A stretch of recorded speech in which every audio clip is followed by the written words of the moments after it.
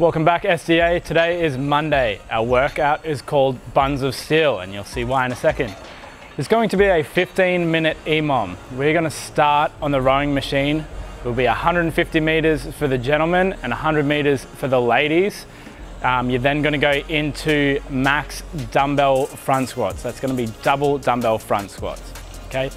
On that next minute, we're going to go into a 50-foot sled drag. That's going to be pulled backwards. Okay. Once we have completed that 50-foot sled drag, we're then going to go into max double dumbbell RDLs. Okay. The third minute is going to be rest. How I want you to attack the row, guys, I want you to sprint at roughly around about 90%, okay? So it should be not all out, but pretty close to give you plenty of time, roughly about 30 seconds for dumbbell front squats, okay?